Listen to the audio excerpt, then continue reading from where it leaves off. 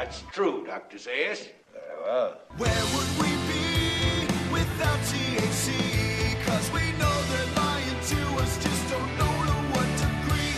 Yeah, where would we be without THC?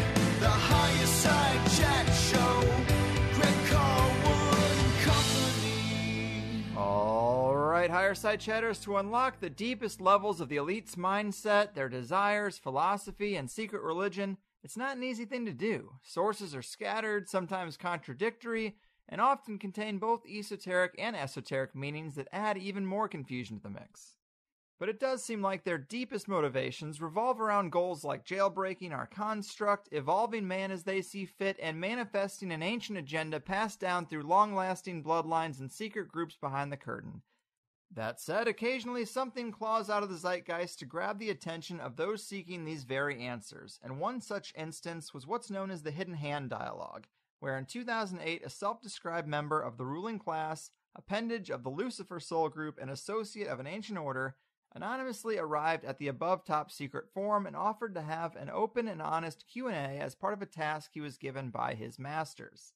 What resulted was a near book-length back and forth that spanned over 5 sessions and introduced some perspectives I've had rattling around upstairs ever since I first heard them almost a decade ago. Well, folks, you might remember a Higherside Chats episode from earlier in the year with elite belief system decoder extraordinaire Michael Joseph, where we explored this secret religion of the elite and its influence in society through the lens of Michael's occult science series on his YouTube channel Schism 206. Since that time, he's added roughly 20 more hours of content to the series, which is now considered complete at 91 videos spanning 30 chapters. It's one hell of a watch, and I brought him back to talk about some of these conclusions and see how they compare to that early staple of internet conspiracy lore, the Hidden Hand dialogue. So let's do the damn thing. Michael, my man, welcome back to the Higher Side. Thanks, Greg. Good to be here. Yeah, man, this is going to be great. I'm really psyched. I really liked the last one, and of course, I wanted to have you back. And so when I was trying to think of creative ways to cover these themes again, we talked about focusing a show on that hidden hand stuff because some of it resonates with the research you've done. And I just thought it would be different because I don't get to cover a lot of things that don't come from someone's latest book. But looking back at it, it doesn't seem quite as credible as it did at the time, though it is still intriguing material to compare and contrast to what you've researched elsewhere. And I guess to get us in the mindset, to really lay the base, remind the people about your research and how you've gone about trying to untangle this esoteric web. Sure. Well, the fundamental, I guess, sources for the whole occult science series and everything that I've done is basically looking at authors like H.P. Blavatsky and Albert Pike as more of the primary sources. But as the series went on, I definitely used Blavatsky because within Secret Doctrine and ISIS Unveiled, there's, a couple thousand pages and there was a lot of stuff there. And then more peripherally or secondary, just kind of utilizing writings of Manly Palmer Hall, Eliphas Levi, and Aleister Crowley. And again, the whole reason for that is because the United Nations is more or less openly following Blavatsky. I mean, it's still kind of hidden. Not a lot of people know about it, but through the Lucius Trust organization and on their website, which is part of their nonprofit, that's like their spiritual foundation. So it's pretty much based on theosophy. And of course, we talked about last time the U.S. government and its connections to Scottish Rite Freemasonry and NASA. And then, of course, everyone knows about Crowley and the influence in the entertainment industry. And then I kind of throw the Vatican in with that because there's guilt by association where they intermingle with all those groups in one way or another. And so that's kind of where I draw my understanding of occultism. Now, if people out there think that, that's not what occultism is about or whatever, it doesn't really bother me. The point being is that, a lot of the groups that people would generally target as part of the NWO, this seems to be what they're saying that they're following. So that's where I'm coming from. I feel like that's the best insight that us profane folks can get into their world. And, as I've gone through it, it's just amazing to me how much I see that has some pretty profound connections. And not to be too long-winded, but when I first started the occult science, it was really going to only be like 6, 7, 8 videos. And then all of a sudden it just spiraled into this whole other thing. And now it's finally done and I'm glad, but there's a lot there. So that's where I'm at with it. There is, man. And the depth that you've gone into on some of these little sagas and stories is just really, really impressive. And you mentioned the Lucius Trust. I had another couple of guests who've mentioned them in passing recently, but maybe you could tell us a little more about them and their influence in culture and where we see it. Because, of course, there's think tanks like Bilderberg, Council on Foreign Relations, Trilateral Commission. We hear about them. We hear about Skull and Bones. We hear about Freemasonry, but we don't hear quite as much about the Lucius Trust. But why are they important? Well, there's not a ton of information about them other than their website, but early in the series, and we might have talked about this last time, the Rockefellers, laid the foundations for the United Nations, and the Lucius Trust was located at their plaza for a while, I believe. They switched locations or something, but it is interesting that you can see so much of the symbolism in the UN logos and then the Rockefellers with the Twin Towers and their Prometheus statue, Atlas statue. Right. All of these things are important concepts in theosophy. So when you go to their website, the Lucius Trust website, there's a lot of stuff about bringing in the age of Aquarius and the Christ consciousness that is a fact, according to them, that can be indwelling in people. So, it really is the well that they're drawing from is esoteric philosophy, Gnostic, Eastern religions, things of that nature. So if that is driving the United Nations spiritually, the United Nations they have their hands in everything. And as I went through the series, it's pretty crazy how influential they are on a lot of stuff. So, it's all there on their website. I'd advise anybody to go check it out. And in my series also, everything is sourced. And in any of the videos, there's a link below that says, this is the references link. You just go there.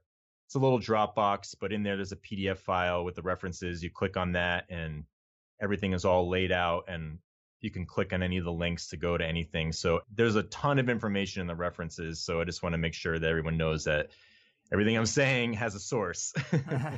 Of course. Yeah, so you can just see the occult influence when you look at their mission statements and their website and that kind of thing. And it's quite telling, especially when you know the source material like the Blavatsky, Albert Pike stuff that you have read through so intensely.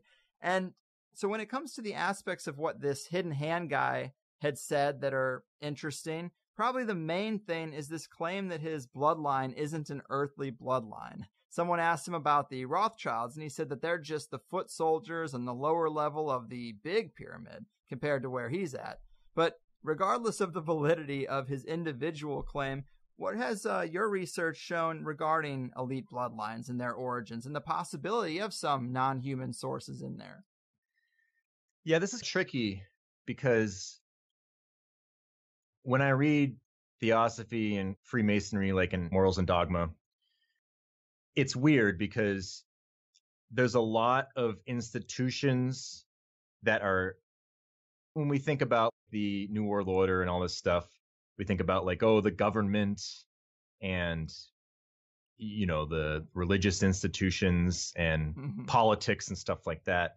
Right. And it's very strange because when you read a lot of this literature, you find that a lot of the enemies that the truthers target are actually enemies of Freemasonry and theosophy. And that's something that's really hard for me to reconcile that outside of just some basic theological constructs. But for example, I think we did talk about this a little bit last time, but Albert Pike kind of shits on monarchy and politics and even democratic or republic politics. And I think it's in the third chapter of Morals and Dogma. It's called The Master. I think he lays out a lot of his disdain for politicians and governments and things like that.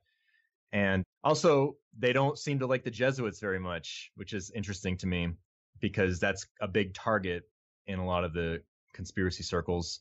And Blavatsky definitely has, a lot of, I guess anti-Abrahamic religion, but specifically targeting a lot of Judaism. So this is really where you have to get into the esoteric versus exoteric, because anybody can say, oh, it's the Jews, or oh, it's the Jesuits. And it's like, well, what does that mean? Right.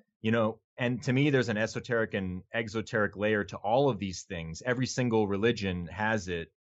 And so to me, what really binds them is the esoteric religion. So it doesn't matter if they say, I'm an atheist, because Blavatsky's always complaining about how people mistake all of these Eastern traditions for being atheistic.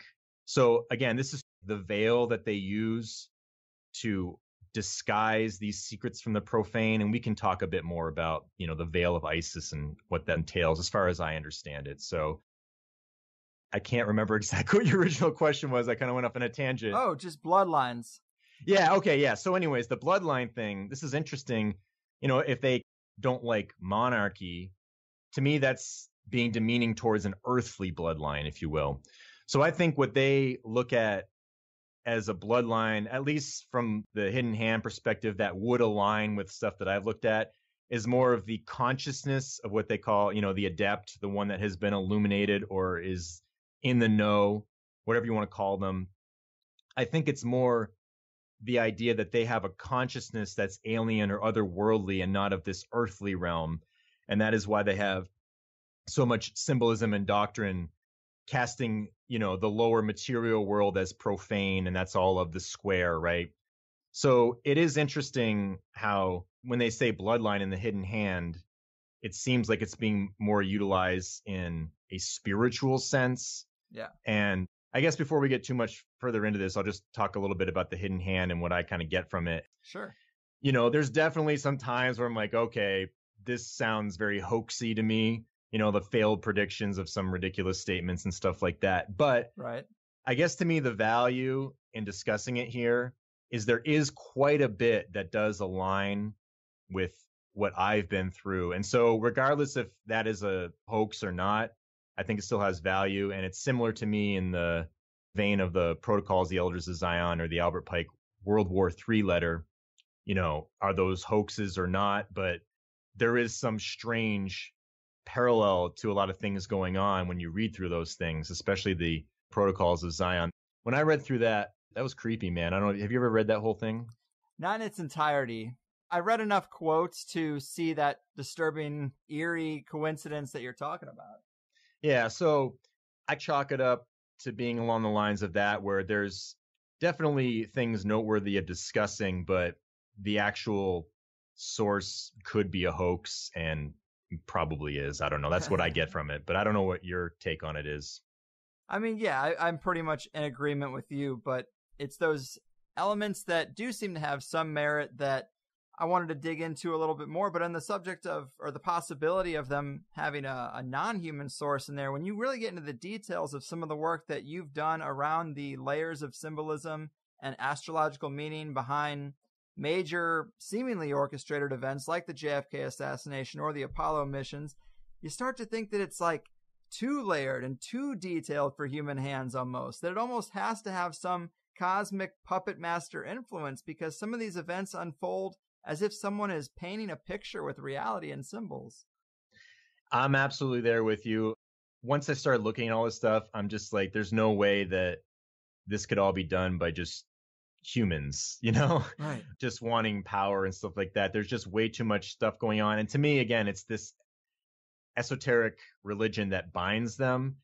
And to me, there's something to be said that when you have a certain mindset or worldview, you're sharing a similar consciousness. You know what I mean? There might be some things here and there that differ. Right. I kind of look at it like my relationship to whatever you want to call it, the truther world, where it's like, yeah, there's a lot of things that go on in it that I'm not really a huge fan of, but I'm still part of that general mass consciousness that something is wrong and we're not being told things that are true. Mm-hmm. And I think that we all, for the most part, can kind of agree that what is manipulating these things is not very good. Although I have had some strange reactions to the Occult Science series where people say that they think they actually agree with the elites based on my series. So I've had so many different reactions. It's really crazy. It's interesting. And hey, that was my whole point. Hey, if that's what you want to think, that's what you want to think. I don't want to try to convince anybody of anything. Right. You do a great job of trying to just be impartial, and that's fairly unique in this realm. And in terms of their motivations for what the elite do, the Hidden Hand says a lot of things that sync up with some Gnostic perspectives. For example, he says, Yahweh, due to the fact that he had not handed down his own free will to know thyself to those incarnating upon his planet, it was having very little evolutionary progress therein. So we, the Lucifer group, were sent to help. Once the order was given from the Council of Elders, we, quote, fell or descended back to a place where we could, with hard work and focus, once again materialize a third density manifestation of ourselves. In the absence of free will upon the planet, there can be no polarity, and therefore nothing to choose between. Just as it is portrayed in the book of Genesis with the Garden of Eden, sure, it was a lovely paradise, but these beings incarnating there had no aggregator towards evolving beyond the third density, and therefore little hope of ever making the journey home to the one. Yahweh has been happy to keep his own little pet Eden project in effect, but with little chance of the souls here making it home, it had become, in effect, a prison. Albeit a very beautiful prison, Yahweh was running a benign dictatorship. And that's really interesting. Of course, that's something I got from Gnosticism generally. Of course, a lot of things are considered Gnosticism. There's many different perspectives there, but that one is kind of one of the core things that unites that corpus of material. But what are your thoughts on this justification for the elite's injection of negativity and struggle on the planet? You think it holds any water? Well, let's just say that I'm not a huge fan of that philosophy, not just what you just stated there with the Hidden Hand's perspective, but it is very parallel to a lot of what Blavatsky talks about in specific ways. So one figure I talk about a lot is Prometheus, and Blavatsky has a lot to say on Prometheus, and I've read through this chapter so much I can remember it. I should tell people to go check out Anthropogenesis Volume 2, pages 409 through 422. And that is really kind of like the crux of a lot of the series, and sort of what I'm applying to is the elite's take on the figure of Prometheus. And this is similar to what you just read from the Hidden Hand, where it's this idea that humanity was in this basic state of ignorance, and kind of like a blissful ignorance, I guess. Right. And the whole point of Prometheus stealing the creative fire from the Elohim or the gods or whatever, or the Olympic Zeus, the tyrant Zeus, as she would call him. And that's the demiurge Zeus, right? That's the exoteric one. So that's essentially, the Yahweh or Jehovah figure. And that giving this to man basically infused him with a divine intellect, but he's in this profane body. And so this is what causes all of the suffering. And this starts the cycle of necessity or karma or whatever. And this is for the purpose of evolution. And that talking about like the idea of Saturn, where, people will associate Saturn with sort of the demiurge or whatever in the negative sense. But in the esoteric sense, Saturn is simply this equilibrator. So the proper function of this, kind of demiurge figure that is blessing and cursing or whatever, she basically talks about how the esoteric version of Shiva, that is the primordial archetype of Jehovah, and that the Bible kind of anthropomorphized it and bastardized it and just made it the highest god, where that was just this active male force, and part of that is the creative force and how it manifests. It basically breaks things down and rebirths them in a more spiritual form over time, and that is part of this process of moving towards equilibrium. Everything needs to be equilibrated. All these polarities need to be equilibrated, and then that is what is their essence of deity. Basically, there is no good or evil, no light or dark. It's just this unity, and that's their idea of God. And so we are going through this cycle of ascending back up to that, something along those lines.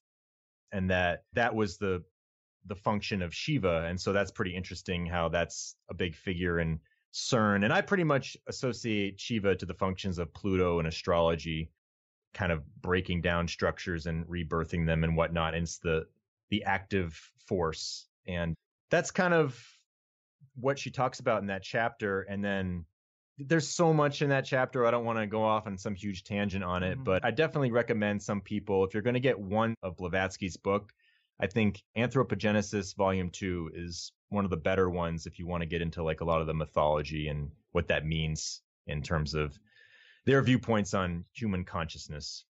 Right. And yeah, that Prometheus, Lucifer archetype, the great gift giver to man motif that is popular with these particular figures. Something else that's been coming up with the other guests recently is that when you look at some of the symbols that seem to represent Lucifer, Prometheus, and you look deeper, they actually seem to represent Mithras in some weird way, like the statue at Rockefeller Center would be one example.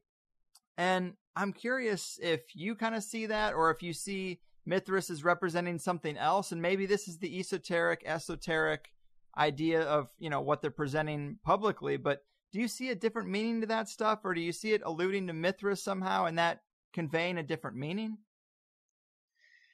Yeah, Mithras is interesting because I have read some explanations on it, I think from Manly Palmer Hall, and I wasn't really fully satisfied with it. So I kind of draw some of my own understanding, but also Blavatsky talks about he's the ruler of the solar year. And this is kind of what the occultists do. They view everything as a whole or as one. And so in a year, you have spring, summer, fall, winter. And, you know, us profane people would think of them as separate or something like that. And so this is kind of the idea of Osiris and Set or something like that. You know, Osiris represents the spring and the summer and the productivity of this active male force. And then Set represents the dark half of it and murdering that. And then that's basically the fall, starts in the fall, right? So the fall into generation or into darkness and then being reborn out of that, that's sort of like this wisdom that is taught. And so Mithras encompasses the solar year. That's what Blavatsky was talking about, related to Abraxas. And all of this is unified through what they call the central or spiritual sun. And this is something that the Hidden Hand talked about, the central sun. And that's the esoteric sun. So that's this androgynous, pure spirit. And then the exoteric is like the lower egoic, you know, demiurge god who's in duality, right? Mm-hmm. The idea is that this split polarity of summer and winter or whatever, it all came from the same unity.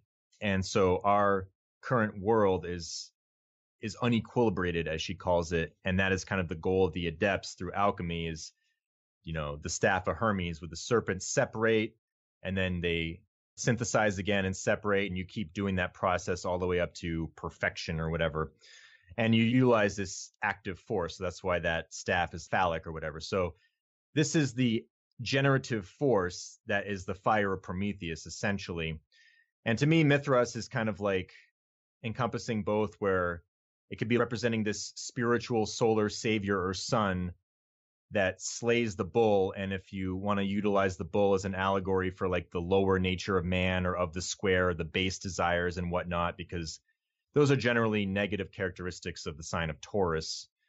And so this is the idea that you're slaying your lower nature that's in duality and you're ascending to your higher nature. That's like one of the meanings that I think can be derived from it. And then there's like a little serpent coming out of the ground.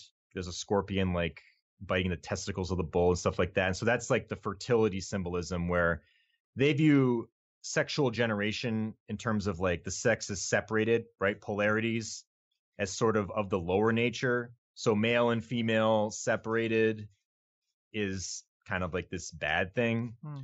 And this is what Scorpio is about. It's the sign of sexual generation. So Scorpio is opposite Taurus on the zodiac. And so the occultists look at these polarities on the zodiac as being very intrinsically related to each other. So to me, Mithras slaying the bull is like the sun either coming into the constellation of Scorpio or Taurus, because the opposite end of the zodiac they view as like the spiritual sun. So if the sun is in Scorpio, then the spiritual sun or the heliocentric sun, and this is what Manly Palmer Hall talked about a bit, would be in Taurus. So I think that they play with these polarities, and Mithras seems to be a hieroglyph that kind of encompasses all of these motifs, and whichever way you want to take it, you know, apply it to the situation that makes sense. But that's kind of where I'm at with it. And again, I'm using some of my own understanding of it into that, but that's where I'm at. Right on. So, I mean, at least it seems like the archetypes of Lucifer, Prometheus, Mithras, they are thematically aligned either way, right? It's teaching divine wisdom. It's an initiation thing. And it's just understanding the true nature of good and evil according to them. Right. Whereas it doesn't really exist. It's polarities split in this world and in the higher heavenly realms. That's the pure spirit of Lucifer. It's an androgynous essence that, transcends the material world. Right. And that was going to be another one of the things I was going to ask you about, because another foundational element to your research and the Hidden Hand material is the classic knowledge of good and evil, tree of life story. And of course, then you have the perspective of what that means to the occultist. What do you think is important to understand about this at the deeper levels, that particular story and their esoteric meaning of it? Sure. Well, the knowledge of good and evil, I kind of focused on this a bit in the latter part of the series. And in terms of the Hidden Hand, it was pretty much directly in line with the philosophy. So the Hidden Hand was talking about how, the knowledge of good and evil is just knowledge of polarities. And that is the knowledge that was given to mankind. Now, what the Hidden Hand doesn't tell you, that Blavatsky will talk about, is that, again, this is just the true nature of good and evil. And I did a bunch of videos on like the Garden of Eden and what Blavatsky says that originated from. And I think she mentioned like 12 different things that it could mean.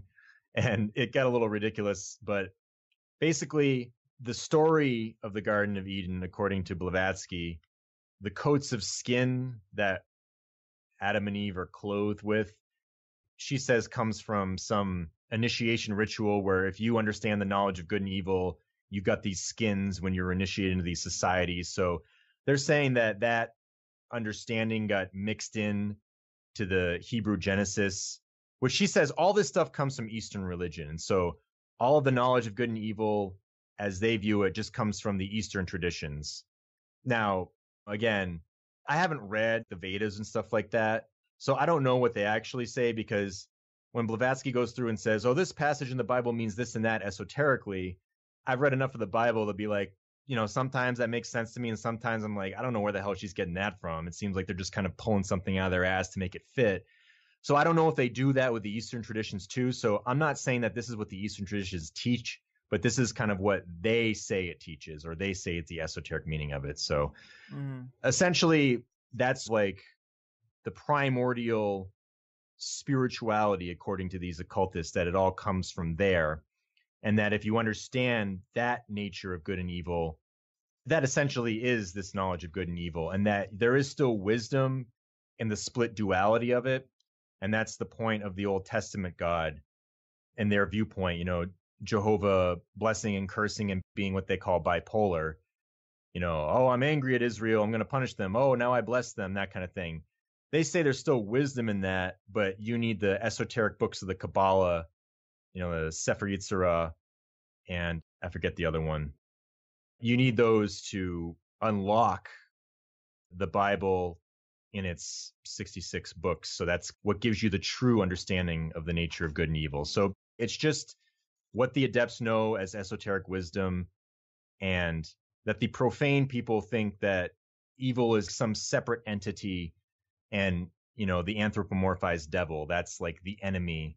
If you anthropomorphize God or the devil and you think it's something external than you, that is essentially what they view as a profane and flawed philosophy. And they think that that's part of all the problems of the world, is that people don't understand these esoteric concepts. And so, if we're going to worship dualistic gods, then that is going to be our own dualistic consciousness coming out. And, there is something to that, but I think that there's other things that go along with that. They kind of help that crazy come into the world, if you know what I mean. Yeah, man. And I wanted to, of course, ask you a little bit about Lucifer, and then talk about that knowledge of good and evil story and how to interpret it. Because in the big picture, it is hard to know if we live in the playpen of a tyrant or if this has just been hijacked by arrogant underminers of some kind of Yahweh entity or both. But one parallel that you did draw to what's actually going on in the world is the CRISPR gene manipulation technology and how it's being peddled as something that might be the answer to all our medical prayers. In fact, you're also hearing the philosophy being promoted that once the gene altering technology is perfected, it would actually be a moral obligation to alter or, quote, perfect the genes of all the unborn, or we'd be doing them a disservice. And that is a creepy philosophy to be promoting. And mythologically speaking, it's effectively the same catalyst for casting down the fallen angels, messing with the genes of man through either sex or science. But, what does it matter which method? That is kind of what they did. But I found that to be a pretty interesting parallel, man. Yeah. Well, to kind of set the stage for that, the Lucius Trust website talks about the sons of God, which is basically the Genesis 6 sons of God, which in the Orthodox are very naughty. These are the Watcher Angels and Enoch. Those are the good guys in esoteric philosophy. And those are the ones that give us this divine wisdom or this knowledge of polarities. And this leads to technology. So there is a technological component to this. And so what you were talking about before with like the CRISPR stuff, it is weird how they said that this could lead to moral issues where it would be inhumane not to modify human beings or even animals. Right. And this is interesting because in the Orthodox side of this story, the Watcher Angels were messing with human genetics, however you said, either by physically attaching themselves, I guess, through sexual intercourse or something else.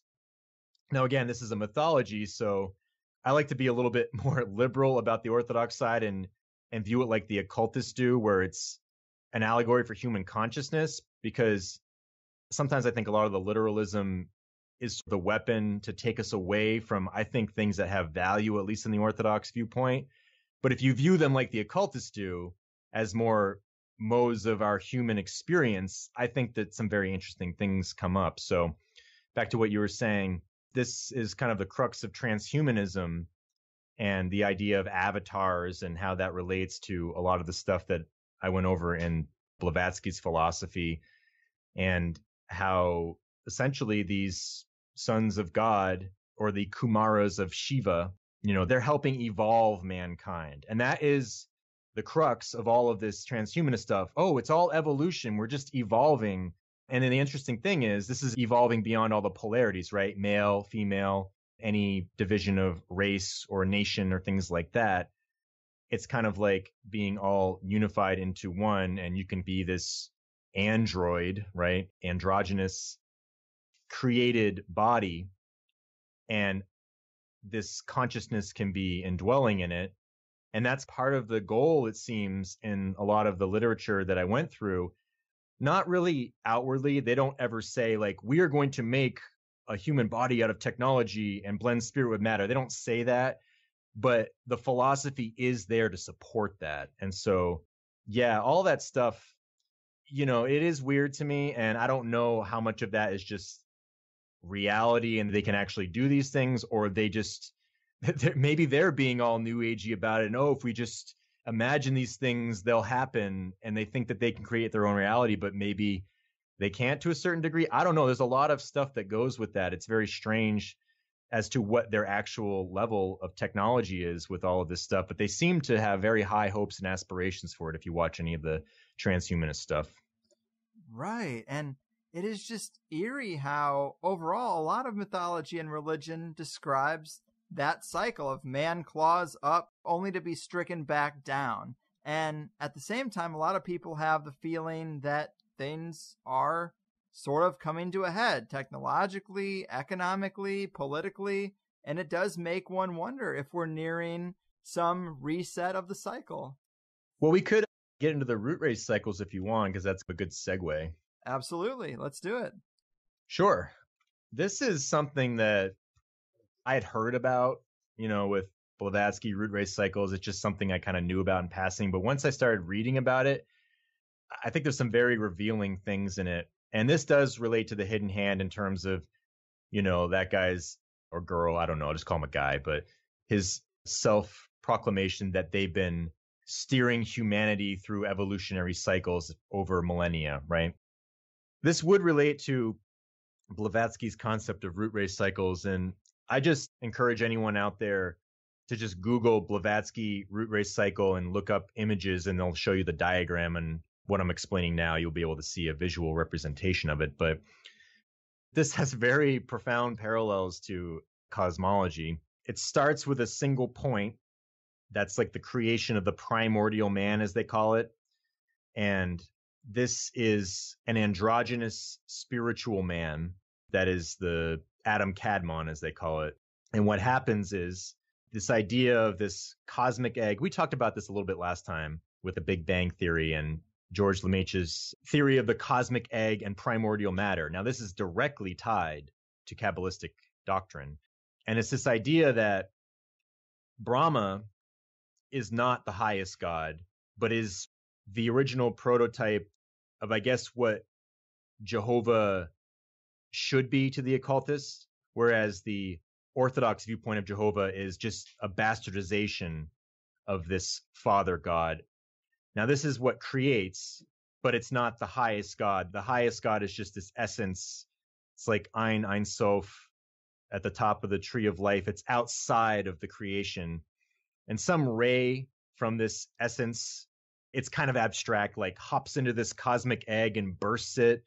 And that is this single point of light in which the infinite deity manifested. And it's kind of like the idea of the infinite expanding universe, right? And everything was condensed in a single point, and then let there be light, right? And so it's very parallel with the Big Bang. Now, some people have talked about the Big Bang as it wasn't a single point, but a lot of the theory, as far as I've read, does suggest a single point. So there is some debate on this, but there's enough of it that is out there in the mainstream that very much parallels this Kabbalistic story of creation.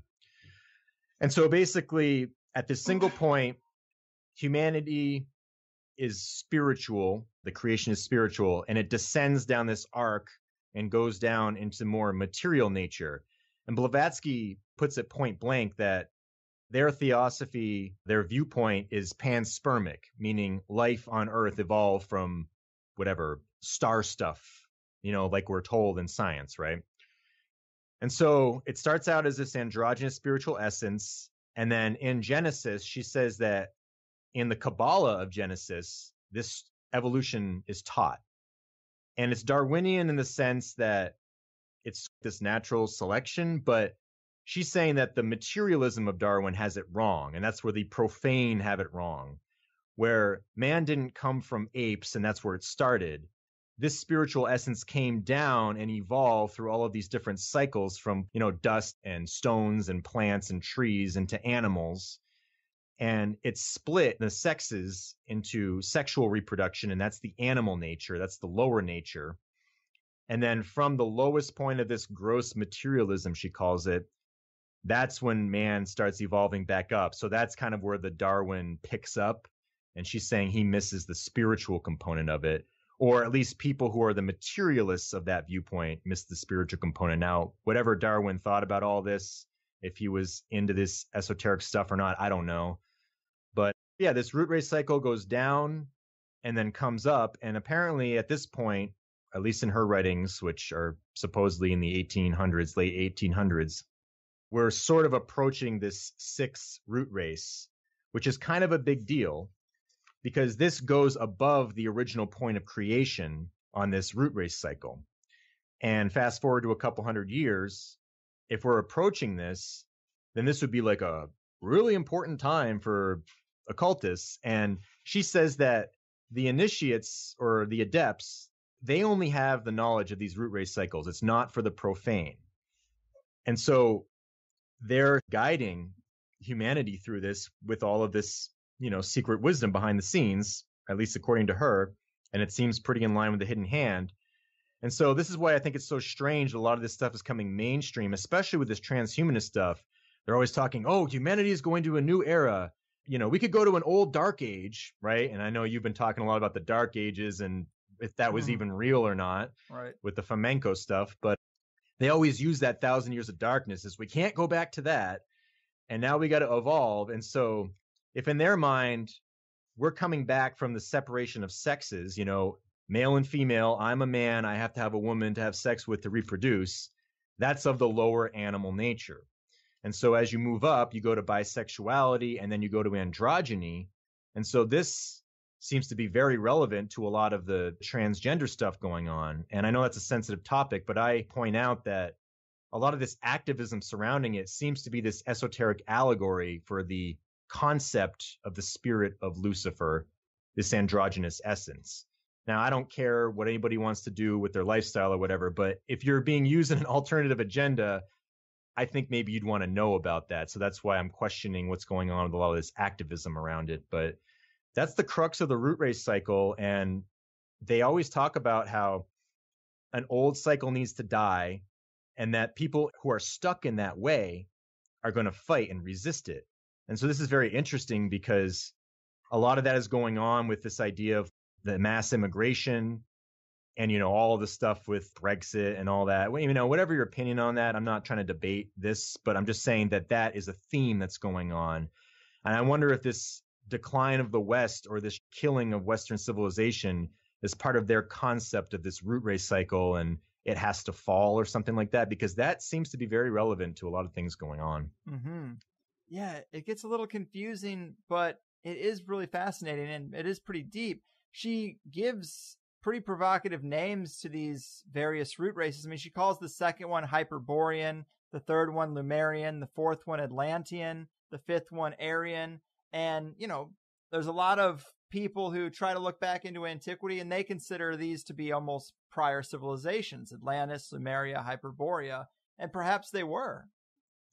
That is one thing that she doesn't seem to allegorize. She seems to indicate that, you know, Atlantis was this real thing. Now, there's a lot of reading in those books, and I haven't gone through everything.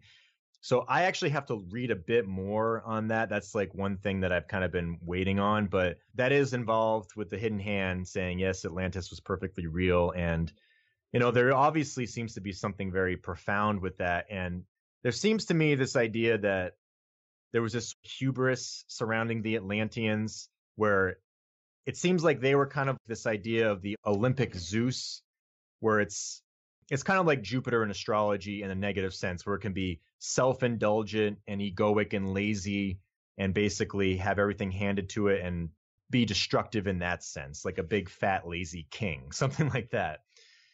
And so I think that in some weird way, the Western world to them it's almost like they're paralleling that. Now, I don't know how much that happens organically or if they're part of this root race cycle and they believe that these things repeat. Have they had a hidden hand in trying to make the Western world like that? And that's where it gets kind of crazy. Right. And also, sorry, go ahead. No, you go ahead. I'm here all the time. Yeah. So this is why you have bloodlines like the Rockefellers and Rothschilds and all of the ones that you would deem as even like the Bush family and stuff. They fit this archetype of this oppressive Zeus, I guess more like the Bush regime with, you know, oil imperialism and stuff like that. And that gets into this idea of, are they playing a role as this bad guy, but they're working in tandem with the United Nations, which would seem to be like the antithesis of that, where they want all of this globalism and redistribution of wealth and stuff like that. And this is in line with occultism because they view these polarities as coming from the same source. And this is in line with the Hidden Hand. And so I'm just wondering if they create a straw man bad guy for us in a way that we can all point our fingers at these specific bloodlines, which the Hidden Hand is calling earthly or lower bloodlines. And we know that the occultists think anything of the earthly nature is profane. But are those guys playing a role and they're just best buds with the other side of that? You know what I mean? And so this idea of the Olympians oppressing the Titans, and Prometheus is a Titan. And this is very relevant to the political system that we have, where the Republicans are like the demiurge Zeus, these oppressive phallic force, right? The patriarchy. And then the liberal side is like the Titans who are oppressed. They have this divine intellect of love and humanity and giving and nurturing. And, this is the side that wants to evolve gender and things like that. And so it's almost like they set up these two pillars that they control both sides, but it's based on this mythology. And it's really strange. And there's so much going on right now with that, with the Trump thing. And I don't want to get too long-winded on this, but I'll just throw this out there really quickly. Mm-hmm. Have you looked at the Economist Trump tarot cards that were released in the end of last year? Yes, but tell us about the details there that you found most interesting, because that is pretty awesome. Yeah, it seems like they're portraying Trump as the demiurge, basically Yaldabaoth and Gnosticism, this lion serpent. And if you look at the Judgment card, they placed him with an emperor card motif, where the emperor, if it's a tyrant emperor, that's like the Olympic Zeus.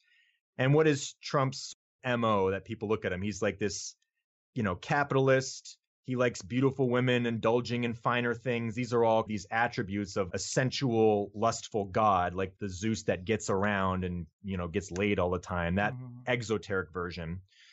And then he's always been portrayed as like this lion's mane. You know what I mean? His head is like, they'll have all these memes online of his lion face. He's got a mane, all right. Yeah, exactly. And so that's the head of Yaldabaoth. And then the serpent is the body.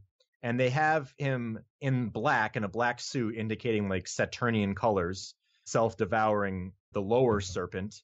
And they have him on an American flag, which is shaped like a serpent on the world. So it's kind of like the tyrant holding the humanity globe in bondage to its profane lower nature.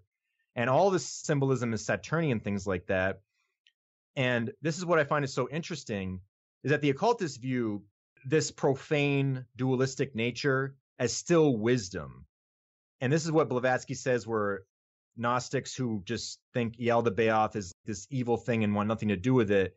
They're kind of profaning the mysteries where there's actually wisdom in this so-called evil or this lower nature, but you just have to understand the true nature of good and evil as its unity. So to be able to utilize an alchemy. And the last point I'll make, I know this is getting long-winded, but if you look at Trump's tower, out front, they have black and gold and a clock, kind of like Saturn, Father Time. They have all this alchemical Saturnian symbolism of letter gold. And they had that with 9/11 with the Mecca Kaaba, where they have the black cube with the gold around it. And I think they utilize this black and gold motif for alchemy, and they push something into a profane Saturnian self-devouring motif.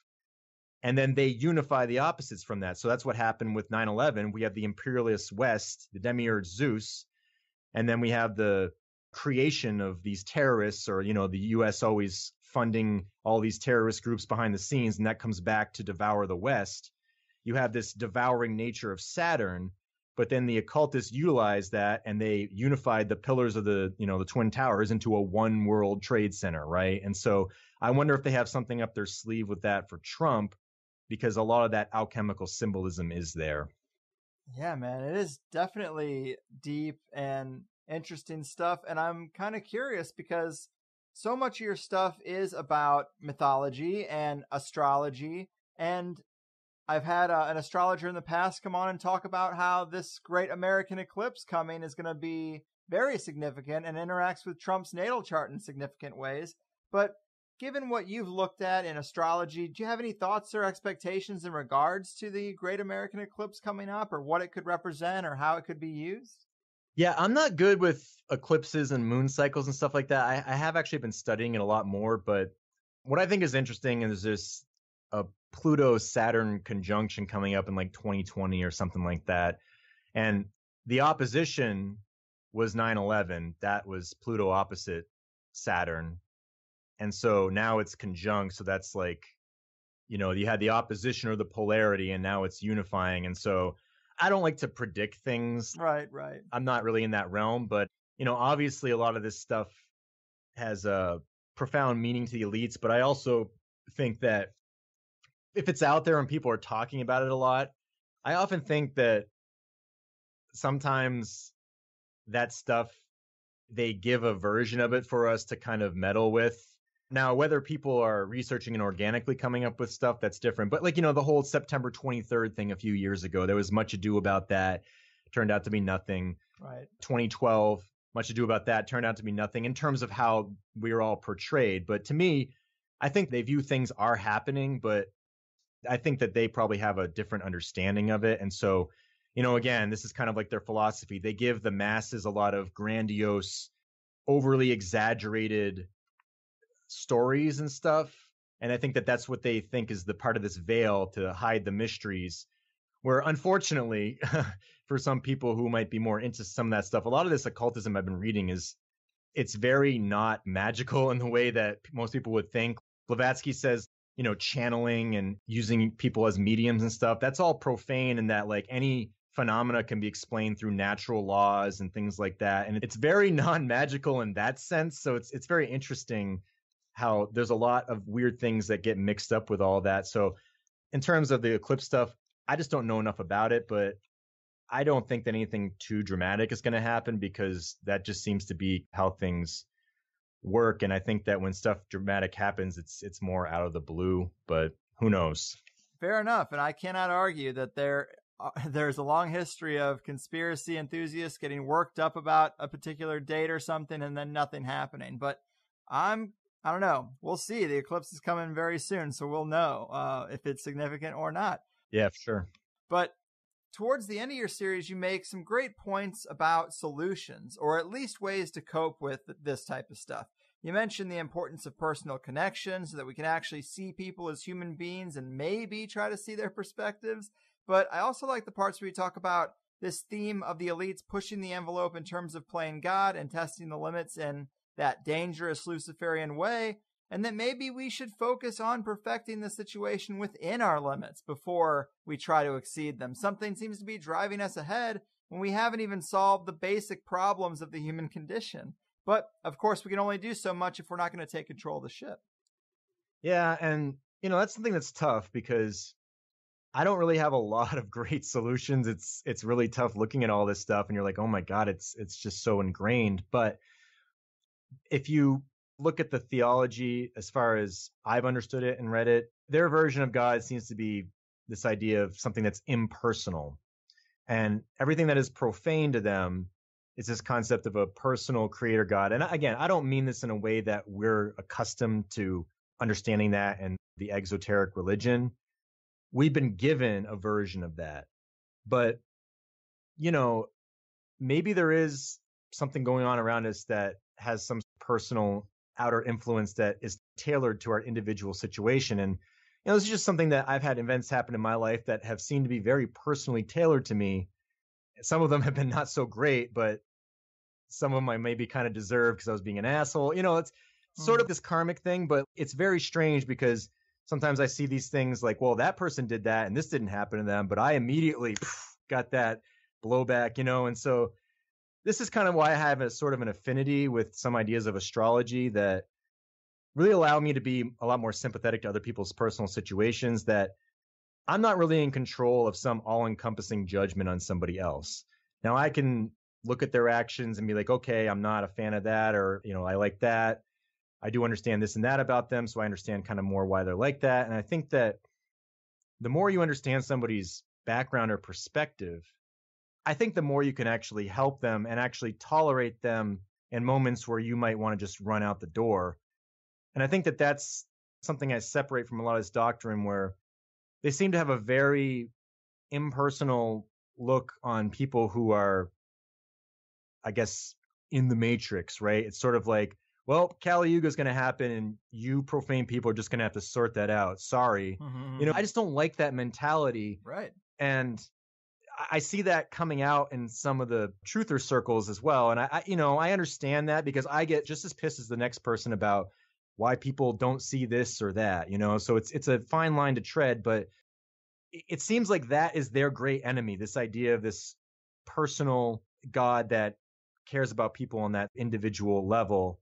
And sometimes I think there's wisdom in looking at these things and deriving what you think isn't God or divine or something that's a more spiritual way of looking at things that you think is profound. It's kind of like how they view the polarities and knowledge of good and evil. There is wisdom there, but you got to read between the lines and perform your own unification of these opposites. And I think that that's what it is. When I see people acting in a polarized way, and a lot of times I do see myself like, okay, I've definitely done that before. Maybe not to the extreme level that they are doing it, or maybe I have done it even more extreme than somebody else. And, you got to kind of differentiate what's projection and what's actually you being objective. But you still need to understand when you look at somebody objectively to understand their subjective viewpoint. That might sound overly philosophical, but I think you kind of have to have both. And this is what I relate to the internet. That's their creation, CERN creating the internet. And with all of these things with data mining and this idea of creating this universal mind, the DARPA stuff, I kind of went over this in some of the later videos. And this is their idea of, I guess, the cosmic consciousness that we're all participating in. And this is very much in line with a lot of the Hidden Hand stuff. They talked about a lot of this. And so if they view something as humanity collectively as being very important, I think it's interesting that they try to utilize that with the internet, where they're just data mining a lot of people's personal information, but they're looking at it very impersonally. They just want to look at what makes people tick and all these sorts of stuff, and then build their own AI based off of it. At least that seems to be what they're saying. And, to me, I always found it very strange when going on Facebook and stuff. I'm not on that anymore. I mean, I have the account. I just have it deactivated. I just can't deal with it anymore, because you see people giving away personal information that you could see devoid of any puppet master controllers, just general people. I just see a lot of my friends, like these girls doing selfies of them in bikinis. I'm like, you don't realize how much of your insecurities you're projecting to people. And there are wolves out there that will take advantage of that, and they're going to play to your vanity. And then you get those relationship posts that some guy didn't work out because you realize he was a big jerk. Well, it's just like, well, what are you putting out there and what are you bringing to you? And there's this weird world of the internet where so much of this is public. And the internet just brings out so much impersonal shit in people where they don't view people as human beings. And nothing is more true than comment threads, especially on YouTube, where it's like you would never talk to somebody in real life like you're talking to those people in a lot of instances of what you see. And I found myself doing this. I've been on debates online where I start, oh, you know what? I'm going to refute this guy's point and show what an idiot he is. But why am I really doing that? I'm just trying to make myself, it's just like, what am I doing? And I find all this nasty shit coming out of me. And I'm just like, this is really impersonalizing things for me. And there's something really weird about the internet. And I think that it was created with a malintent at the beginning. And there's something about that we have to really struggle with, that it brings that out in us. And I think it is a useful tool, but if it starts breeding all of this impersonal behavior, we're just judging people left and right because they believe this or that, and we just don't even know them face to face as a person. There's something really dangerous about that. And, that was just kind of my whole point with that, where to me, it's reflecting their version of God, where all this impersonal behavior is happening. And so that just, it's very telling to me in a very philosophical way. And that's why I'm really trying to get away from engaging in online stuff. It's different when you have a site and you have a forum, and that's the basis of your show, connecting with people, where I don't know, for my own purposes, I'm trying to just leave it up to, like, if people want to email me, they can email me, but I'm kind of done talking in comment threads because, I just find a lot of bad stuff can escalate, and it can give a lot of preconceived biases and notions to people. And, I'm trying to go a different direction with that. And I guess to wrap up my point with this is, I'm thinking about going in a different direction with my channel to begin with, and not really going through a lot of this research like I have been, because, everything that I presented, the fundamental concepts are there. You just take them and apply them to anything, and you're always going to get a buttload of details manifesting from that say the same thing, And it's like, okay, here you go, everyone. All these ways they're fucking with you, and you didn't know it. Now you must feel pretty awesome that you might have been duped with this. It's just so fucking depressing. But it's good to know the ways you might be being steered towards something you don't know. But at some point, you got to kind of quit that. And so I'm getting more into studying astrology and maybe trying to pursue that, and trying to take some of these concepts and all of these philosophies and try to perform my own alchemy on it in a way that, okay, what do I find profound? What do I think works? How can we use some of these things of their system, take out maybe the poison bits, like planetary cycles? If they're obsessed with this, let me look at these and see if I can make anything that's more practical, less fatalistic. And I'm trying to go in that direction. I'm not exactly sure where it's going to go, but I kind of want to start giving more I don't know, of a positive, practical nature to some of the material. And I might go back to some of the research similar to the vein that I'm doing, but where I'm going now, I'm trying to reinvent it a bit. I'm not exactly sure how that's going to work, but that last video where I just sat there and, let some stuff loose, that was me being like, man, I want to just get away from this shit and transform it into something different. And so that's kind of the essence of that. Cheers, man. I definitely get why you would want to do that. And I think you make a good point about there being something to face-to-face interactions or something about that internet separateness. And I mean, it's kind of the same as driving, right? I mean, you wouldn't scream at them or flip them off or anything if you weren't in this protective bubble of the vehicle. And I think that's the internet. It creates a protective bubble where we can really let our worst tendencies shine through.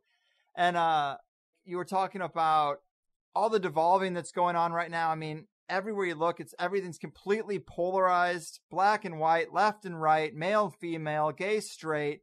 It's pretty crazy that not long ago, all those groups were somewhat united in the Occupy protest against the 1%.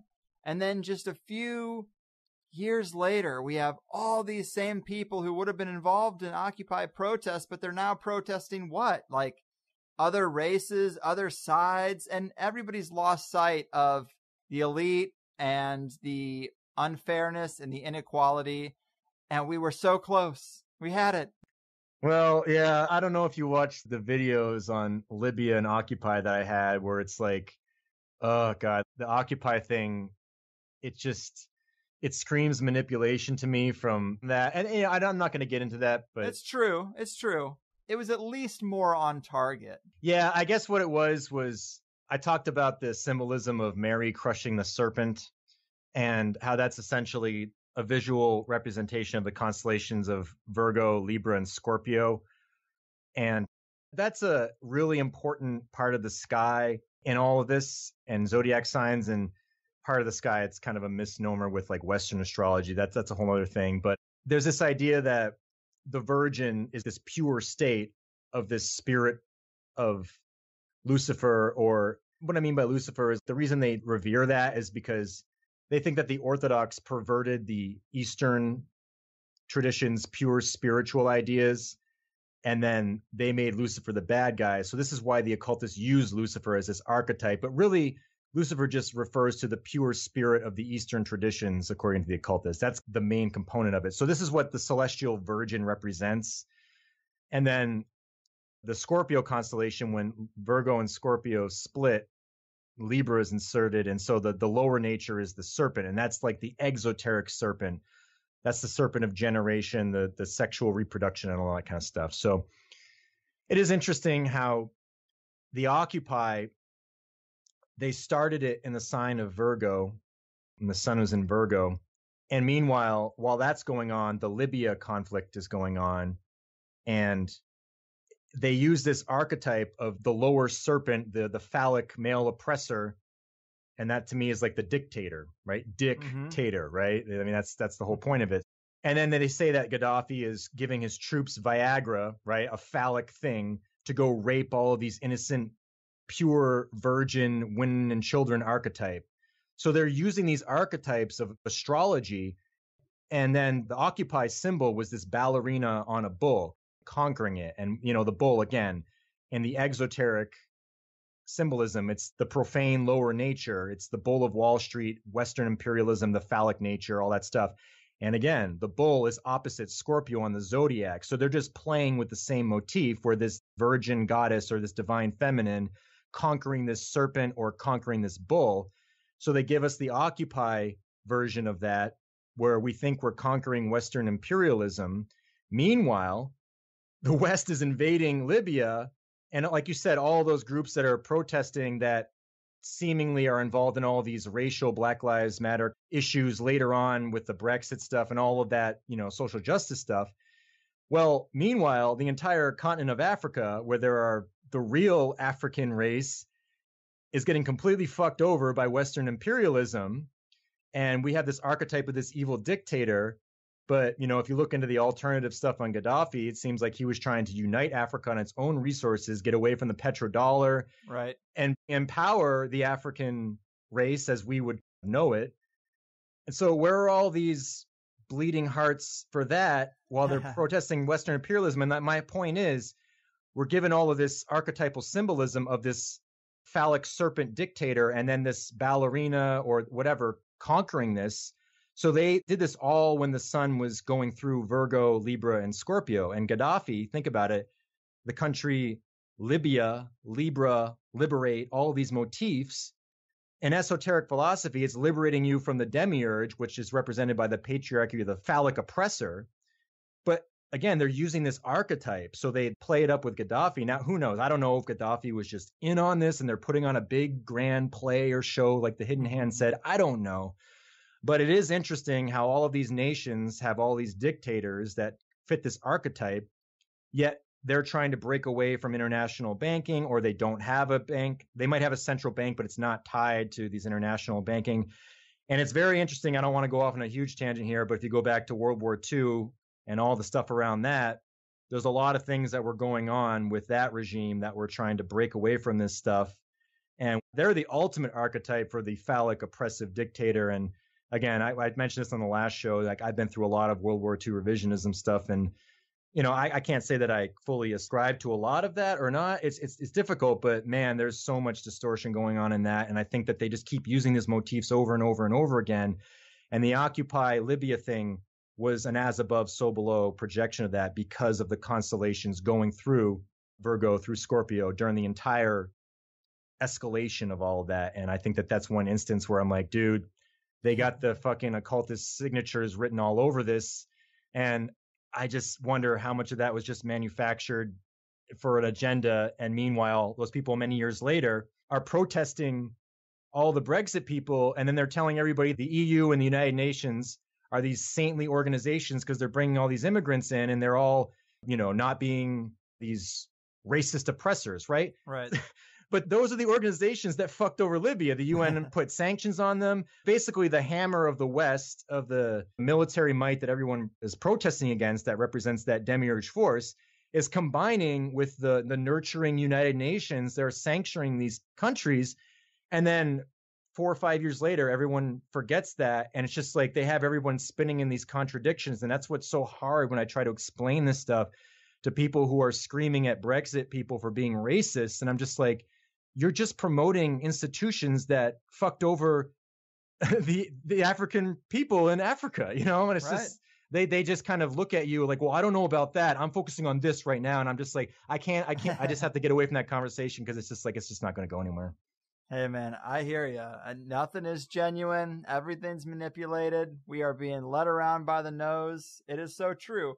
But if I was just going to look at that silver lining, it's that at least we were looking up at the time instead of directing our anger at each other. But it's all sleight of hand and celestial puppet strings. What are you going to do?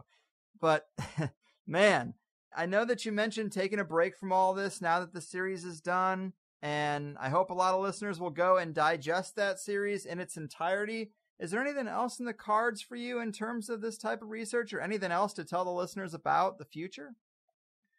Yeah, I'd kind of toyed with the notion of starting a Patreon account and seeing if maybe I could have some of this research sink into my work time, because I definitely neglected a lot of things during the course of this research. And, again, back to the astrology, I have a lot of Scorpio-like tendencies to just dig and be one fixed focus on things and just kind of go crazy with it and neglect my health. And, now I'm looking, I just think that's a pipe dream. I don't think that that's going to happen. And, I always felt weird about, it's not that I don't have a problem with people getting money for these sorts of things, but I just think that I can maybe try to pursue more professional type astrology and try to do it in a way that is more affordable than I find a lot of astrologers being. Not to like, shit on people who charge a lot or something, but I'm just saying from my own personal experience. Yeah. I kind of want to go in that direction and try to do it in a way that maybe can help people, but try to do it so they help themselves. Be like, okay, here's what I understand about this, and here's what this might say about this. So let's work with it and that kind of thing. And so the research stuff, as I've done it, I might come back to it. I mean, there's so much stuff I wanted to do, like things on 9/11. I know I already did a lot on the JFK, but I'm really not very happy with that. there's just so much. That was my infant stages of learning all this stuff, and it was just way too much shit going on. So I kind of want to do this thing on JFK alchemy of the king and the queen, because the king and the queen and alchemy is like a central motif in specific types of all of these Hermetic traditions, like the 12 keys of Basil Valentine and stuff like that. And there's all these weird parallels going on with that and the JFK presidency. So I kind of wanted to maybe center it around that and simplify that series sometime down the road. And it's just like, when do you have time for that? And so for now, I want to focus on this, but also, again, I'm a musician and I really want to get back to focusing on putting a lot of time into that, because that's what really, it's very Venusian. It allows me to bridge the gap between all of this esoteric spiritual stuff that I research in isolation from my everyday friends and family that are not looking at any of this stuff. And that's something that I'm able to, write songs about these sorts of things, but it doesn't have to be very overt. It can be more veiled. And then I can still talk with people about it. I can still be excited about it, and that's really the bridge to all of the people in my regular life. And I need that. And I got away from that in the past 3 or 4 years. And, it was probably necessary, but I kind of want to have time for that. And then I'm just reading a butt ton of books on astrology, trying to understand it the best that I can, amalgamating the things that make sense to me and utilizing what I have learned from a lot of this esoteric stuff, and even learning from what the elites seem to do with a lot of these events. That's actually helped me understand certain things. So I'm trying to fuse my own version of it and maybe try to release it at some point where I start with just basic birth chart stuff with people. And then maybe I need to learn more about transits and stuff and see if I'm really even into that. And maybe sometime next year I can release that. I don't know. That's my plan, because I kind of need to do something that I feel more positive about rather than digging through all this occult stuff and just seeing how fucked up it all is. Mm-hmm. So that's the future for me, at least as far as I'm planning right now. Well, you've definitely done a lot of work. You've stared deep into the abyss. Definitely take a break. And hopefully you do see some benefits of the journey you took. But right on, man. Again, great job. I hope we do put another one of these together a few months down the road, because we did leave some things on the table. But until then, take care, my man.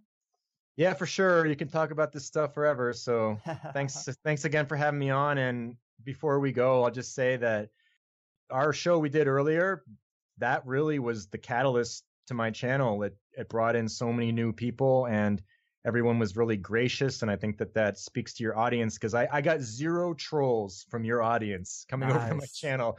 And, I got a couple here and there later on. I even got some transhumanist people coming around, the H+ people saying, leaving links saying, if you want to know more about transhuman, like I'm attracting transhumanist promoters, like they're looking for it. So I guess maybe you're doing something right if you're trying to like call that out, and you're getting the actual people in the mainstream coming in trying to, quell your opinions on it.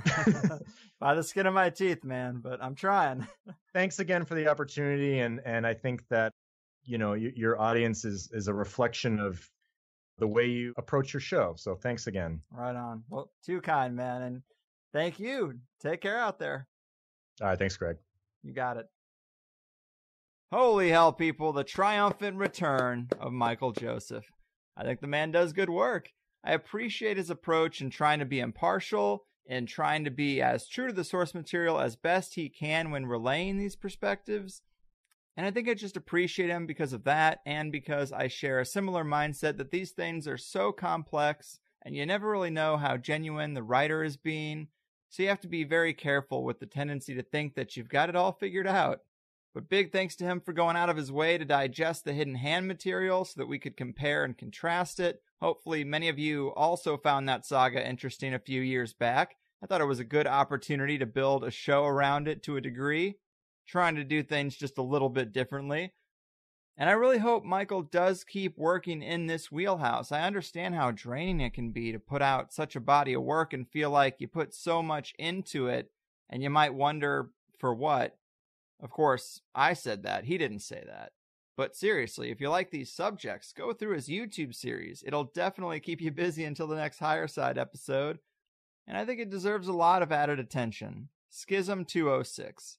tell him you're into it, encourage the guy to keep it up. It's not easy work to do. And there's definitely not enough people doing it, especially ones who can be humble about it.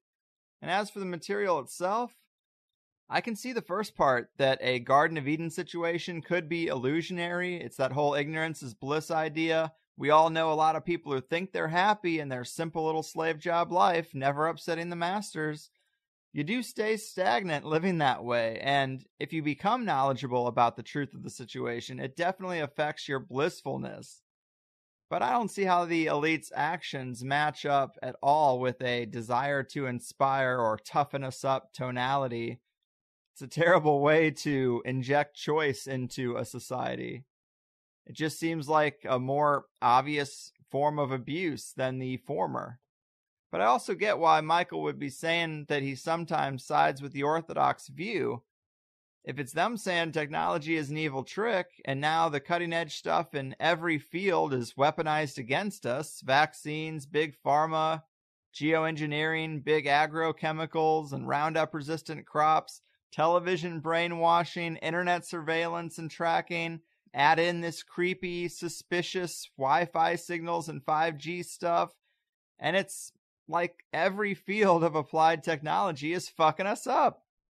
And it's not all bad, right? It's masked. I mean, that's the trick to it. A Renaissance king would be jealous of the conveniences that even the lower class has today. Xboxes, air conditioning, iPhones, cars, airplanes. But it could be the dark agenda that's hidden behind these industries. Some occult adepts greasing the engines. It's hard to say, but we will know if the cycle resets, right? None of it will seem worth it if that day ever comes. It's also like, do you usurp a god because ego gets in the way, or because that god is legitimately a tyrant? It's hard to know exactly how the game started, but I can see a perspective where an elite realizes there's a being controlling the construct and wants to rise above it just because their ego can't help itself. Regardless of this entity's feelings about man, man can be an arrogant creature. Also, though, it's hard to not be on Team Human, right? Part of me is like, yeah, break that construct. Figure out what's going on here. But just stop fucking with the other people. You gotta punch up, guys. It's just funny because I'd usually laugh at someone who says we shouldn't play God and has just a super orthodox conservative viewpoint, this anti-science nonsense. Or take the Amish, for example. Like, that's a ridiculous lifestyle. Borderline child abuse. But what if the Amish are the only ones on the Ark 2.0? Or 6.0 for all we know, because they rejected Lucifer's light or helping hand, quote unquote. There are 1,000 different ways to look at it, and that's really all we can do because we aren't steering the ship. Maybe it is all just myth, but it does reflect the times with eerie levels of synchronicity. But maybe that's the power of a good myth too. But if that smartphone is the mark of the beast and we all signed up to be willing participants, when the sea levels rise, we got no one to blame but ourselves. But I got the internet to thank for getting me out of that boring rat race 9 to 5, so I guess I'm just going to have to go down with the ship. But folks, it's another long, free show that you got today with an extra hour for Plus members. Join up at the HighersideChatsPlus.com. It's time you got the full THC experience. If you only heard that first hour, that free portion, there's just nothing like it. It's more. How can it not be better?